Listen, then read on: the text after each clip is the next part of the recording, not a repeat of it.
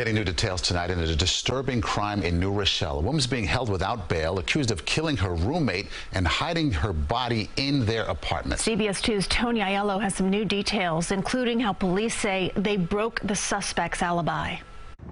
Franklin Avenue, a generally quiet street with well-kept multifamily homes. Here at number 155, a gruesome find. Police discovered the body of a woman in a storage bin in a third-floor apartment.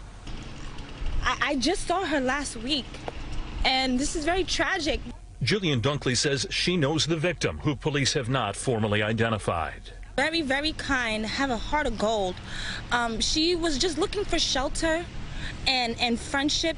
The felony complaint details charges against 40-year-old Kenya Tilford, accusing her of suffocating her roommate and then concealing the body for at least a week.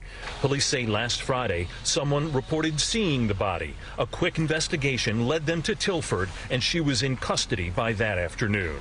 According to court documents, Kenya Tilford told New Rochelle police she was out of town last week in Virginia, but police had evidence that was a lie. The evidence, Tilford seen on surveillance video earlier in the week at the nearby Home Depot store.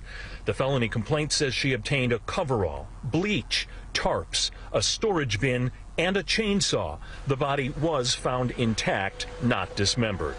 This neighbor considered the suspect menacing. She pretends to have this good image, but she has a black soul.